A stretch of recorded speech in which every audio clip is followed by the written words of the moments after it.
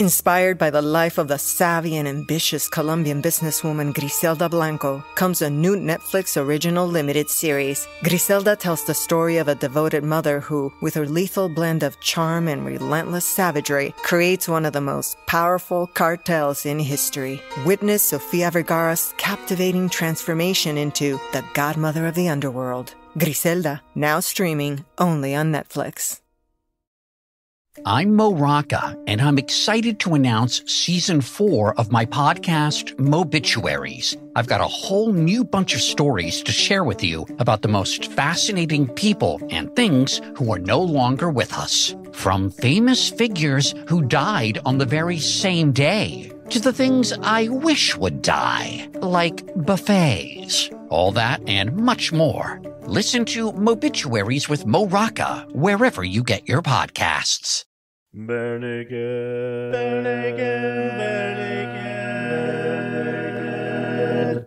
ABCs. Welcome to the Bare Naked ABCs, where we discuss every song from 7 to Y. And we aren't going to wait a week to do it. We're going to discuss it right now, not next time. Although we will discuss it next time, but it won't be next time the next time. We're already discussing next time this time, and next time we won't be discussing next time because its time will have already passed. Does that make sense? What? I fell asleep. But anyways, did you spin me right round, baby, right round. If I don't get on with this, then this is going to blend this time into next time, and so... Oh, yeah, and then the next time, and then... Yeah, so I should introduce our co-hosts. Tonight, I have with me Jeff and Heidi. Hello, everyone. Hello. And we have no Aaron or Stefan, but that's all right. We'll get them next time. They'll be here next time. There. So... Now, how long will that take? How long? I know. I went for a deep cut. You went back almost a whole year on that one. I did. I went back. So this week's song is the song Next Time. You can always get it right next time. Next time. You can always get it right next time. I mean, after tonight is the night I fell asleep at the wheel. It was like, we gotta cut all four of our song titles down to like 2-3 words max. You can count on me to let you down again. I do. And in time you'll see that I'm your only friend. Although originally the working title was You Can Always Get It Right Next Time. Way too long. Thank goodness they shut that down. Line. That's, yeah. So do you guys know who wrote this song? Jeff, do you know? No. No. I did not look at it. No. I mean, I can... Do you have a guess? Aaron's not here, so I gotta put someone on the spot. I feel like Paige was involved in it. I feel like it is a Paige song.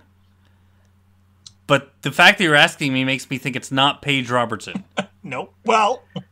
So I'm going to say Paige Hearn. Ooh, so close. You're half right. Oh, you're halfway there. Oh, it's everybody but the Kitchen Tyler. Oh, really? Okay. Wow. Yeah, it's actually unusually a little bit of everybody in this then. Okay. Paige, Hearn, Cregan, and Robertson.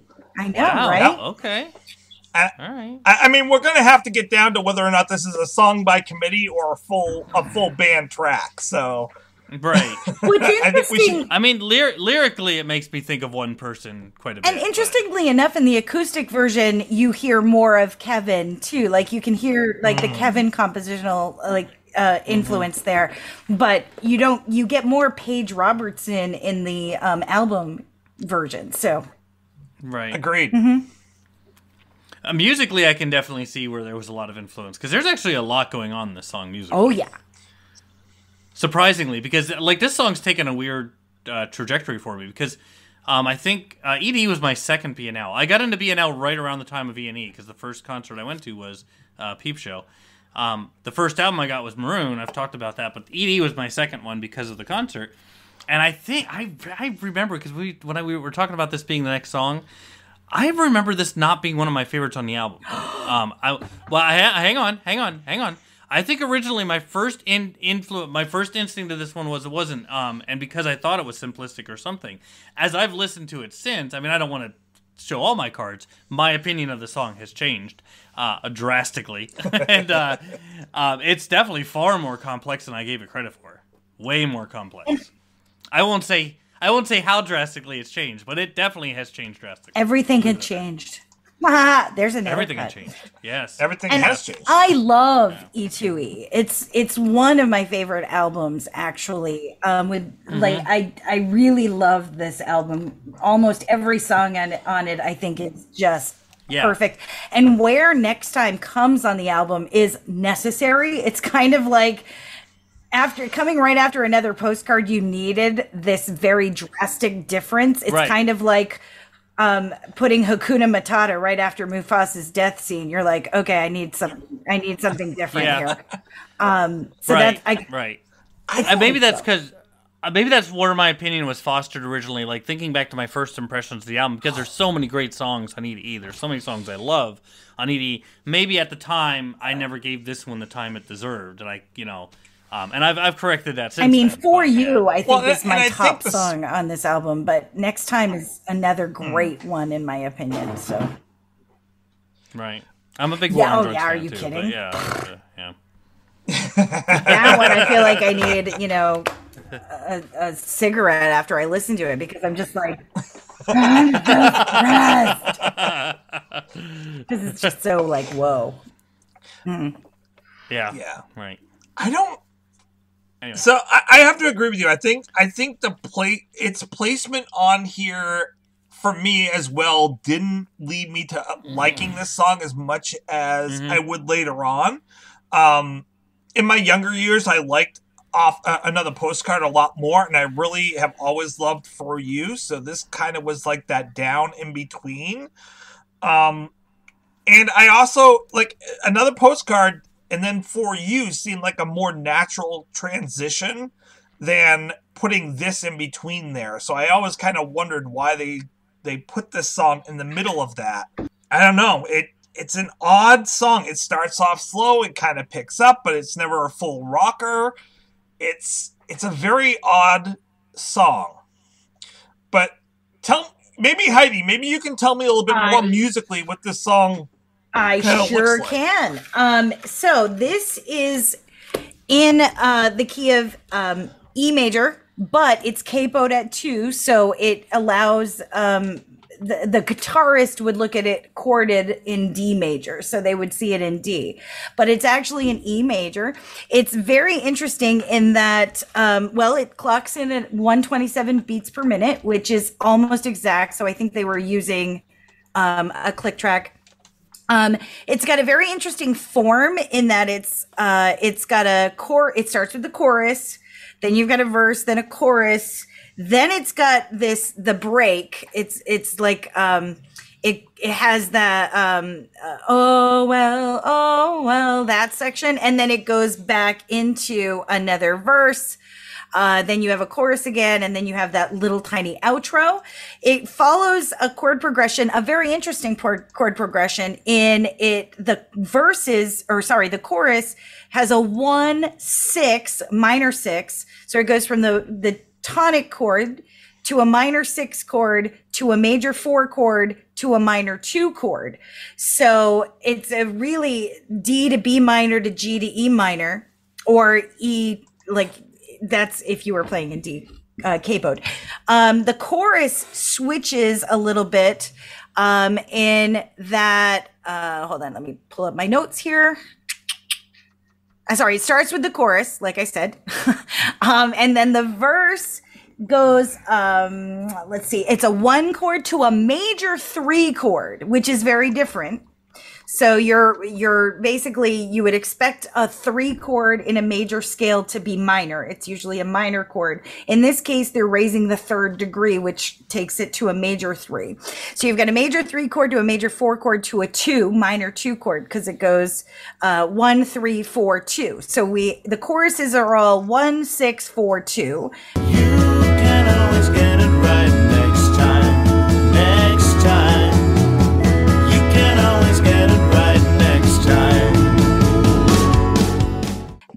verses are 1 major 3, 4 minor 2. You can count on me to mess it up. You can count on me to let you down again. And then you've got that little mini break, which it goes 4-1, 4-1, 4-5.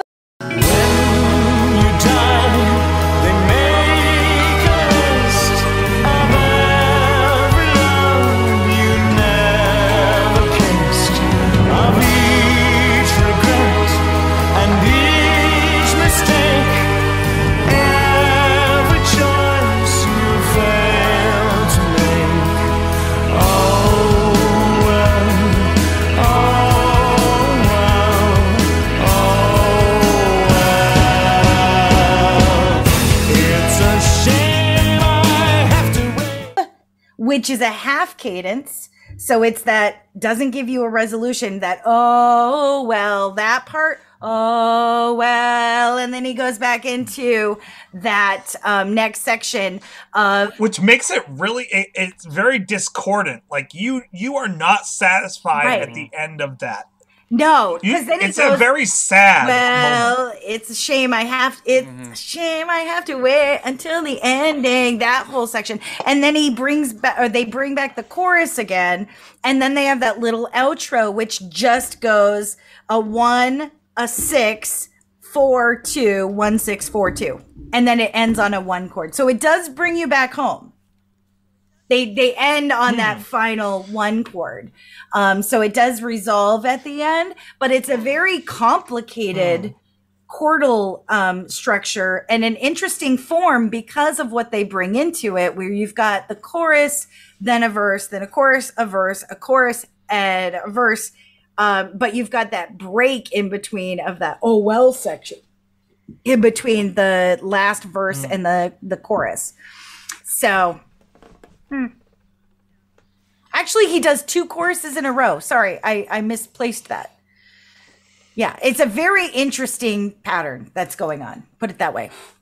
Yeah, it's a different song. I like the fact that, like you were telling, like it's not a normal 1-4-5 type progression, and you can feel that when you're listening to it. I mean, that jump right at the beginning, like you said, the 1 to 6, you can count on me. Like that 6 jump is just is really, really unique. So the verse is just the melody that they chose to go with for this. I thought was really cool, and it sets it up as it builds to the end, because in the final verse, he's just going ballistic at that point. And that works because of the setup that they had done throughout the song, that final verse. I love a song that builds, and this one definitely builds. And what's funny, because it does pull back, like right before, like you were saying, like the bridge part, when it goes back to minimalistic, next time, where the backing vocals just do that. And then he does that, the part about all the lips you never kiss, that whole section. It goes very minimalist, and of course then it comes back with bombast. It's when we get into lyrics, there's so much great stuff in here that is then brought to another level with the music part behind it and the progression and what Steven does vocally, excuse me, in this, that really echoes this kind of play with whatever the narrator is, whatever emotions he's carrying through the song. And then that backing off with the, oh, well, and then he just like, but guess what? Yeah.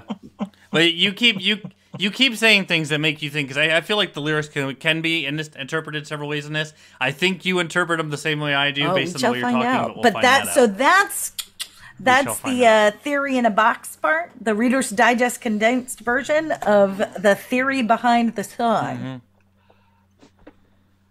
You were talking about how complex this song is in a chord structure. It's complex in terms of the number of instruments in this song as well. Yeah. So we've got Jim on extra bass.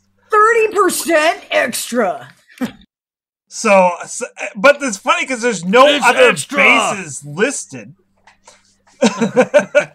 But then we have Kevin is playing the accordion, the keyboards, the organ, the piano, the vibraphone, the acoustic guitar, and the electric guitar. All at the same time. It's magic. All at the same time. It's amazing. And then we got Ron Anello, who was the producer of this album, playing the banjo and an additional guitar and additional percussion. Then Steven is playing acoustic and electric guitar. And Robertson is playing acoustic and electric guitar. So I'm adding it up. 1, 2, 3, 4, 5, 6, 7 guitars in this song. What's Tyler playing? Percussion. That's okay. He and Jim have it easy. This is definitely a studio song. Playing this at concert would be. Yeah. It's not going to sound the same as this album. Especially if you're Kevin. I'm thinking Kevin couldn't pull that off on stage. No, I should hope not. That would be a miracle. I'd love to see that. Mm-hmm. But yeah, the amount of actual instruments on this song is astounding. And the production of this song is astounding. This is a song that, maybe this is another thing I didn't do right for a long time. This song needs headphones. I would highly recommend this is a headphone song. Or just a good sound system, I should say, not just headphones. Because there's so much happening on the channels in this song that's really unique. Like those arpeggios, those keyboard arpeggios, during the chorus, they actually switch on the second chorus. So you actually go to the right channel, so they're on the left channel. So there's little things that are going on with the arpeggios in this song, the percussion, just really unique stuff on the production of this, and vocally too. The vocal production on this is astounding. Oh yeah, and there are a ton of vocal things coming in on this, and we have a Stefan. Stefan, welcome joining us. Welcome. Welcome, sir. We're talking about the song "Next Time." Oh, I thought that was next week. No, that's this week. We already did that joke. On to the next one. Yeah. So. That's all you got. You toned in just for that. Well, I can tone back out. That was the line. My thoughts about the music itself. It starts off kind of with like an organ-esque kind of instrument, and it reminded me first off of a funeral, and then it kind of kicks into other music, which is almost like a carousel, like some kind of circus kind of thing. Mm-hmm. So. And based on what he was singing, you've got you can do it better next time, or do it right next time, or do it whatever. Anyways, next time is the whole premise of it. What I got is within this life that you live and you die, and if you come back, you can do it better next time, do it right next time. But then it's like the carousel, which is like it goes around circular, next shot you got you can do it better, I guess. I hadn't even thought of that. That is actually a really good point. Yeah, that was good. Hey, me. And I have to say, that, using that point, the ending of this song also kind of matches up with that kind of carousel-y, or not so much a carousel, but like that music box type feel at the end makes it feel almost fairy book like. Is that a Spanish guitar at the end? No, that's pretty judgmental. I'm pretty sure, if I had to guess, I would say that's the piano. Because when they do because I swear I hear a Spanish guitar there. When they do the acoustic, you can... Well, maybe it's on top of the piano, but the little chiming things I thought were chimes. But when they do the acoustic version, you can, on the DualDisk, you can see it's actually Kevin playing the piano. Oh, wow. Okay. By the way, if you haven't gone out and seen it, definitely recommend getting the DualDisk. I definitely recommend watching the DVD extras, especially for this watch them play it in the studio, because this one's a lot of fun. I remember I did have the dual disc when I got this. That's right. I shouldn't say fun. This song is completely and utterly different when it's played in the studio acoustically. You can count on me to mess it up. You can count on me to let you down again. And in time you'll see that I'm your only friend. You can always get it right next time. Next time. You can always get it right next time. I like it. It was kind of like Beatlesque in a way, you know? Very simple. But I thought it was really good in a way. And they slow it down considerably. I don't know if you did the count on that, Heidi, but I think it did slow down. I don't have the BPM on it, but it did. I won't say that I like one better than the other, but I like both of them. They're just completely different. And I think one of the things that's cool about that acoustic version is, so we have Jim, Kevin, Steve, and Ed wrote the song, and on the acoustic version we have Kevin and Steven playing, and then Ed and Jim come in, and that's it. There's no Tyler on the acoustic version. No, I like the acoustic version too. They're very separate. I think I like the album version better, but I do have an appreciation for the acoustic version as well. I love what Kevin's doing in the acoustic version. And the harmonies are more to the front, too, on that one. It almost sounds... Yeah, that's true, yeah. It almost sounds sadder. Yeah. I mean, I agree. I love it. Now that you mentioned it, I did have the dual disc. That was the version I had, because I remember Kevin's late in that, and they're singing, "Have you seen my keyboard player?" I remember that. So yeah, I do remember that now. And yeah, I do like the acoustic version because of the harms that you can hear. But I do miss all that instrumentation in the album version. I like we talked about all the things that Kevin is doing, and I miss that in the studio version. So I think I do give the edge to that version. I would not be sad if I heard either one of those versions in concert. Like if they decided to break this down and do the acoustic version for the front, coming to the front of the audience and doing that version in concert, I wouldn't be like, oh, I wanted to hear the other. I'd be totally okay with it. Speaking of which, they don't play this in concert that much. That was my question. They played this twice. B&L's played this twice since Steve has left. Steven's played it 8 times live from home. Oh, wow. But I don't think it's because it was more of a Steven song or anything. I think it's more of the fact that the vocals are much more bent towards Steven's voice. Yeah. And I couldn't see any other B&L member kind of covering that. And also, this song fell off their radar after the Peep Show tour that promoted this album. Mm-hmm. So I think it has more to do, they had so many songs to play that this one just fell off. Yeah, I definitely heard them do this one live because they did do it when I saw them at Peep Show. But I agree with what you had to say. I mean, this is a straight up Steve lead vocal, but the stuff he's doing at the end there. I mean, I know it's not quite break your heart level, Steven, but it gets close. It gets there. And that's kind of a vocal thing that I think that Steven needs to do. Yeah.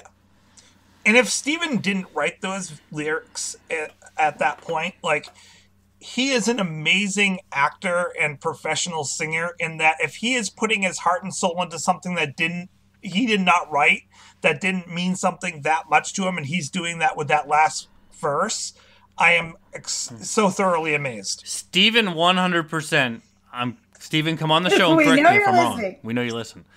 Steven 100% wrote verse 2 and 4. Or I guess it would be verse 3. I guarantee it. That rhyme scheme and the tone of them, that's Steven. That had, comfort and community, obliterated, given opportunity, I hesitated, even my humility is humiliated. Those are Steven rhymes. I don't know. They could be Steven or Ed. I could see Ed saying, even my humility is humiliated. Right, okay. I could see that. But the other ones, yeah, I totally think that those would be Steven type lines. But it's a shame I have to wait until the ending that it just sounds so much like a Steven type lyric. Oh yeah. Jim and Kevin are so simplistic with their, I don't like to say simplistic, but they are. They're very, like, they keep things short, they keep things tight and contained in their lyrics. Yeah. This is very wordy, which comes off as Steve or Ed to me. Yeah. Every vow I ever take is just pretending. I mean, that to me sounds like a Stephen Duff or a Paige Duffy line, actually, if anything. This mess I make is worth defending. I mean, that's... Yeah. I absolutely love that yelling almost. Like, he is full out, full power, like, feeling moment. And then into the whisper. You can always get it. This mess I make is worth defending. You can always get it right next time. Next time. Oh my goodness! It draws you in. I really liked the chorus and the whole. You can always get it right next time. Next time. It was just for me a great reminder that to never give up. That I'm human, and even if I screw up a little bit, I can always get it right next time. If I remember that mistake, that's the key for me. But I really liked that. Even the second part of that chorus, it was just a little bit off with his timing. It was just great. I liked it. So supposedly, I mean, there's a lot of theories on what this song is about, between suicide, George Bush to suicide. Oh my gosh, yes. One of the websites said that it was about George Bush and the Iraq War, and I'm like, no. There was another song where that was the same theory too. Yeah, well, that one I can see more on. Yeah, but this is another one of the Steven down on himself. Like, it's so similar Steven dialogue lyric, and brilliant. Like, even my humility's humiliated. How amazing is that line? But this whole, you can get it right next time. Is he talking to himself where he's like, you can count on me to mess it up, to let you down again?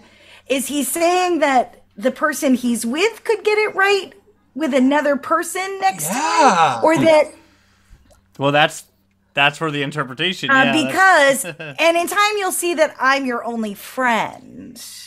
Right. Is he saying that leaving him is the mistake and they can get it right next time? Or is he saying you'll get it right being with someone else next time?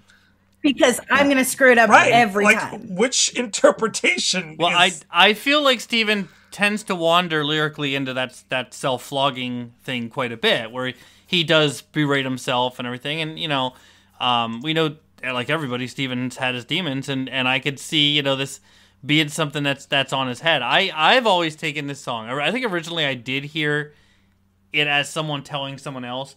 I've come to think this song is a self meditation. It's a monologue, a self monologue. I really like. I hear that very strongly at least in my head. Everyone's gonna think differently, but I feel like you can always get this right next time. You can count on me to mess it up. I feel like it sounds to me like someone who keeps messing up or making mistakes. And say you're gonna get this right. You're gonna encourage her, and in a sense, it's a very positive song. I mean, you can take a very strong positive message out of this. That bridge, that's gonna be Kevin or Jim. It's gonna be Kevin or Jim that came up with the chorus, right? Because it is so positive that.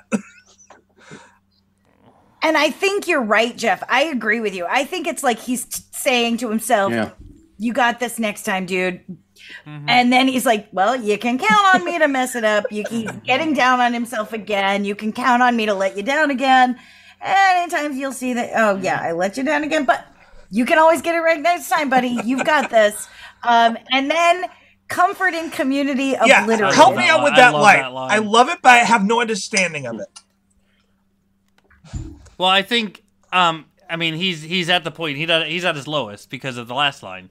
So his esteem's low, his ability to socialize, he's he's talking himself out of relationships. I guess, you can count on me to mess it up. So the comfort in community is obliterated. I can't find comfort in other people. I can't find comfort I don't see it that way. I see it as like you've made a mistake and made yourself into such an ass that you can't walk around town without, the whole community going like pointing a finger and saying, look, there's the dumbass. Or there's the dummy. Well, that would go along with, both of those would go along with even my humility is humility. Yeah. You know what I'm saying. Which is such a great line. We could talk about that line all day. That's well, the comfort in community obliterated when you break up with somebody, or if you mess up a relationship, your together friends are gone. Like they take a side, and usually the side of the person that got screwed over. So that comfort in community obliterated, given the opportunity to make things better or apologize. I hesitated, didn't say I was sorry. So I get that. Yeah. Like I kind of get that vibe. That's a great thing I like about BNL is they can have a whole verse mean a cornucopia of different things, and then the next one mean something else in a completely different context and apply to a different situation or scenario. And it's just great that way, how they are able to bring it all together. And again, even my humility is humiliated. Using the term humility and humiliated. It's a great play on words. Yes, that's Oh my, Atlanta! It's just so good. I think that's my favorite line. I think it's one of my favorite BNL lines ever, to be honest. I mean, it reminds me of one of my other ones, which is I put the me in monogamy. I mean, it's that same vibe of a line, and it's so good. It's using that play on words to basically take the meaning of one word and then just put the best twist on it.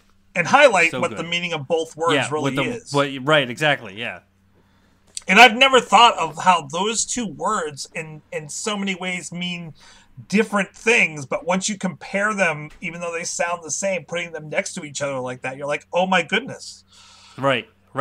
They have that same base. They have that human structure. It's like Stefan was saying, we're all human, and the basis of human is humility and humiliated. Like it's all right there.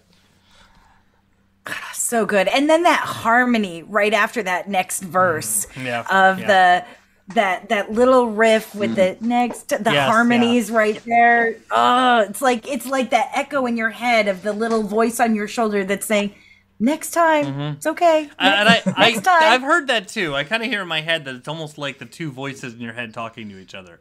You got the one person like comforting community, obliterated every opportunity. I hesitated. My humility is humiliated. And then you have like that other voice in your head, that voice of hope going, you can always get it right next time. It's kind of...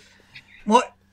But right after that, where it just has the harmonies going, next time, next time. And then he goes into the when you die. Like, it's those harmonies, he goes into that part of that next verse of that when you die, you make a list of all of these regrets you had, all the people you never kissed, all of the choices that you didn't make, all of those things. And then, oh, well. Oh, well, I did it again. It's the way it is sometimes. Those next times. But that little voice on the shoulder that just says, next time it's okay. So then he goes into that mindset. Well, yeah, but then when you die, you make this list of all the things you didn't do, your bucket list that you never got through, the things you never did or achieved, or the women that you never went after because you were too afraid or you thought you were going to screw it up again. And so it just kind of leads him back into that. It's almost spiral. Like the song has multiple. It's like oh shoot, the one where he shoots himself. He shoots the boy in the head. I live with it every day. Where there's like 3 or 4 different pieces of the life that they're talking about that all have this central meaning.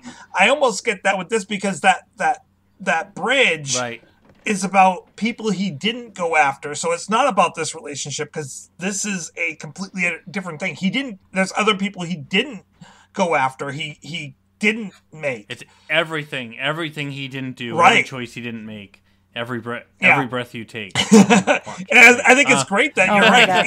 He's spiraling. He's getting sucked into that like negative thinking at that point, and then at the end of it, he's like, "Oh well."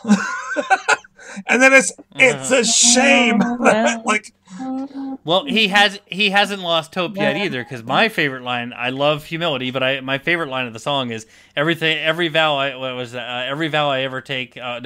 Everything I've yet to break is surely bending. Is my favorite line of the song, because he basically is just saying, if I haven't done it yet, I will mess up my life. I've already started. I've already set the foundation for my next catastrophe. I have like 457 ways of mess up. I mean, plain and simple. Oops. I did the Yoko. And that next line afterwards, every vow I ever take is just pretending that this mess I make is worth defending. Like, why do I... The more we do this, I'm hearing every breath you take. You realize that. You can't not. Every vow you take, every move you play. It's right there, but... This is a better song. Does that count as a reference no to matter another how song? much I mess it up, I'm going to keep defending that I'm It's worth defending, yes. Screw up. Like, But the fact that he's like, why do I even bother pretending and defending myself on this? And I love the line, too. It's a shame I have to wait until the ending. Like, he knows it's going to end at some point. It's a shame I got to wait for this relationship to be over, so I just have to go through this circle again and say, well, it was me. It's not you, it's me. It's always me. It's only me. Wait, maybe not. Which goes back. We've talked about that a lot, and especially Steven songs. Is it always has that seemingly like the putting himself down, the derogatory feelings towards himself, and he seems to do a lot of that in his lyrics, and but it works. It does. It works. But it's a shame I have to wait till the ending. Is that referring to the relationship, or is that referring to his life and reincarnation? I take kind it of as like life, the verse before. He starts out with, when you die. Now it's like, too bad at the ending, kind of a simile there. Is this a man that is suicidal, saying, I wish I could just end it so I can find out the true answers, and next time I'll get it right? Yeah. It's a very dark take, and when I read that with someone, I was like, actually, there's a lot behind that, and I can see that, and this just took a war on drugs direction. Yeah. A war on drugs, huh? Oh, we'll get to that one. We'll get to that. Well, in about 3 years. Yeah. We'll make sure that we get we give you plenty of Prozac before I'll be 167 years old. It's been 87 years. Totally fine. But it'll be worth it. That war on drugs. We talking about the crack. What are we doing? Oh, I had one more point that I wanted to make. Oh, the rhyme scheme in this is so great too. I was thinking about like, you can count on me to mess it up. You can count on me to let you down again. I love that play too. And in time you'll see I'm your only friend, so it's a related rhyme. It's not a clean rhyme. But then obliterated, hesitated, humiliated, like those are, it's such great, almost alliteration. And in the middle of that is community, opportunity, humility. Right. Right. It's right. Community, obliterated, opportunity, humility. Yeah. Community. It's such really smart writing. But again, the interplay of up and down, mess it up, let you down. Like that line, again, some of the really good list, kiss, mistake, make, that was okay, but not like it didn't need it there. It didn't need it verse. Right. And wait, break, wait, ending, break, bending, fake, pretending, make, defending. Like wait, break, take, make. Like there's such. If I had to guess, I would have said that bridge was Ed. Yeah, I would it guess has that. an Ed, Ed we know feel. you listen. Come on the show. I Andy love did. the bridge. Don't Challenge. get me wrong. It has a different feel to it about the way that it is, the way that it's spoken, the way that it flows. It has more of an Ed type of flow. I agree. It does have an Ed flow with Steven's voice. It's kind of like we took, those books when you were a kid where you took the head of one thing and you flipped it over and changed like the torso of another thing and created various monsters or something. Oh, you have one? No, Sweet. I was just gonna say. Oh, you were pulling. Thinking about it, like, of course. Oh yeah, not the right album, but No. yeah, mixing parts of each thing and putting it together. So it's got a little bit of everything in this, which I really do like. It's like, again, very interesting. I feel like that's where I must get it, because I know when I write a lot of stuff, especially originals now, I feel compelled to do that. I like to sneak a middle rhyme and an ending rhyme, a middle rhyme and an ending rhyme, and I think it must come from all the B&L I listen to, because they do it a lot. And they do it really well, and I love that. I love it when there's a middle line rhyme and an end line rhyme like that. Especially when they click so well like they do here. There's something very catchy about that. Very, very catchy. Very. I dig it. Very. I know. I had written down, the only thing I came up with that we didn't say, I had written down how many police it is, just because I just kept hearing every breath you take. So I wrote down the police. How many humiliated humilities? How about many humilities, lashes? or how many not regenerations, but self-flagellation lashes? How many floggings? Flagellate. How many not resurrections? How many rotations? Comebacks? Resurrection. When you come back to rotation. life. Incarnation. Reincarnations. How many reincarnations? People have said that I see what you're okay. All right. Oh, I get it. Someone said resurrection and I said incarnation, we and already you have said the reincarnation. That's okay. That's what I was looking for. How many reincarnations? Okay, I can see that. Yeah. We're going with that. Stefan. All right. Yeah. It's your choice. Yeah. So the song, it's interesting. It's very layered. A lot of musical things going on in it. I like the chorus and how it all pulls together. The harmonies are great. The sound is just really good. It's super simple. Yet, of course, BNL layers the lyrics and makes them complicated, but makes it so easy. I like the song. I think it sounds good. It's kind of got some of the Beatlesque or Monkey-esque kind of, 1950 kind of sound in a way. It's weird. I don't know, to me. But I like this song. I like it quite a bit. So I'm going to go with like a solid 4.5, whatever you guys came up with. Okay. That's great. Reincarnations. Reincarnations. So reincarnated 4.5 times. Oh. I'm going to kind of mix it up a bit. Tracy, I'm going through my list and I'm trying to figure out exactly how I feel about this. Because it's a hard one for me. I was thinking before that I don't ever go out to listen for this song, but at the same time I enjoy this song. Because I don't go out to listen for it, it has to drop below a 4, I would almost have to say. But then I looked at my other ones that are below 4, and I'm like, I like this one better than those songs. So I'm going to have to raise it up to higher than a 4.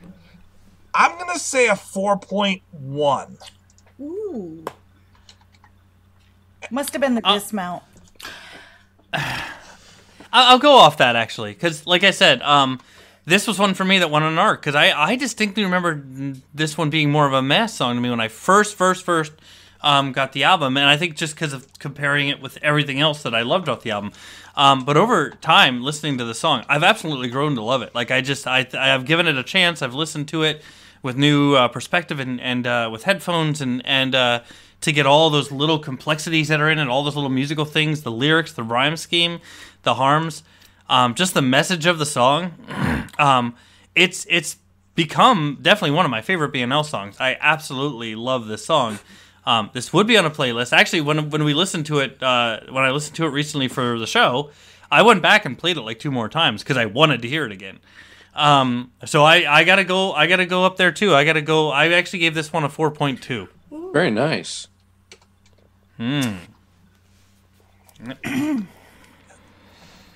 What do you say, Heidi? I really love this song. I really do. It's one of my favorite albums. One of my favorite songs on this album. I love the wordplay in this. I love the form of this. I love the sound of this. So, am I ever not loving something? Yeah. Some of those lines that are just so good, and I listen to this one all the time. It is on one of my playlists. It's on multiple playlists.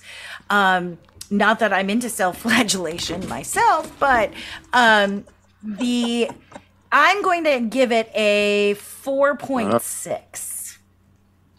Wow. I really. Well, I do have to say that in the year-end review, now that I've said this one might actually go up for me. After I really think about it, this one might actually go up for me. Original score? You know what? I'm gonna bump it up. I'm gonna say a 4.4 actually, Tracy, because I do like this. Yeah, the more I'm thinking about it, and like when Heidi was talking about the lyrics, I'm like, man, I just really love the lyrics of this. I think I gotta go higher on it. I gotta go 4.4. And I like how they're sung too. They're just this is a good song. Yeah. The vocals on this are great. Like Stefan, you were saying. I mean, it's just it sounds simple, but it's not. It's a deceptive song. All right, guys. Well, I will catch you guys next time. I have to go outside. I got to take some pictures of the stars. You know, I love not living in the city. I can see all the wonderful stars, the galaxies, and, you know, with my new camera, I can get wonderful night photographs. You know, I can tell you all about them next time. You got to tell us about your new camera next time? as Heidi holds up the disc of night photographs. Bare Naked Ladies Club, Ladies Room, Volume 1, night photographs. Oh, I thought it was that was on camera. That's on Buck Yes, Naked I too, also right? have Buck Naked. Was that's on? Yeah. And okay. and Bare Naked Lunch. Oh, okay. I was really impressed there. I'm like, wow, he managed to get new camera in there and in a sentence. And that's impressive. But no, it's night photographs. I remember really liking this one when we listened to all of Buck Naked. I like this one. All right, cool. Yeah, this is a good one. It's a fun song. Yeah, I've never heard this one to record that. It's gonna be fun. I never heard this one that we just did. I never heard of night photographs. I haven't heard of, I'd say 95% of the songs that we rate. I've never heard of until this day. Well, which is good. We need someone who's never heard it before to go, oh yeah, this is my thoughts on that. I hadn't known this one until the show where we did the Buck Naked, where we listened to all of it. And Thanks, that was fun. Don't forget, no regrets, except maybe one. And as you can see from my video, I'm very big into night photographs as well. Right. You wear your sunglasses at night while you're taking night photographs? Stefan, we haven't seen you on video in like 3 weeks. Yeah. That's because you've been complaining that I don't wear a shirt. I don't complain about that. I like it when you don't wear a shirt. Brown chicken, brown cow. Exactly. I don't know how farm animals come into this, but thanks, Heidi. A lot of people hey, I'm a cow. I'm curious. Gotcha. To celebrate joining Pantheon Podcasts, Rock Camp, the podcast, the official podcast of Rock and Roll Fantasy Camp, is giving away a guitar signed by Mike Portnoy of Dream Theater, Marty Friedman, formerly of Megadeth, and legendary shredder Zakk Wylde, plus our rockstar counselors like Vinny Appice, Monty Pittman, and more. To enter to win, simply follow, rate, and review our podcast on your preferred platform, and that's all you have to do. For more information, go to rockcamp.com/podcast.